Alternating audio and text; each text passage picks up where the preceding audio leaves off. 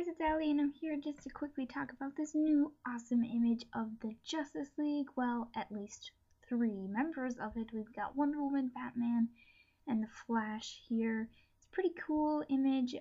We've gotten an image of the 3 of them together before, so my thought is there might be a part of the movie where maybe just the 3 of them are fighting and the rest are off doing something else, maybe potentially injured or just on a different type of mission.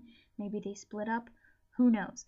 But this is very interesting. I can't wait for Comic-Con. It's just around the corner to see a new trailer about the Justice League.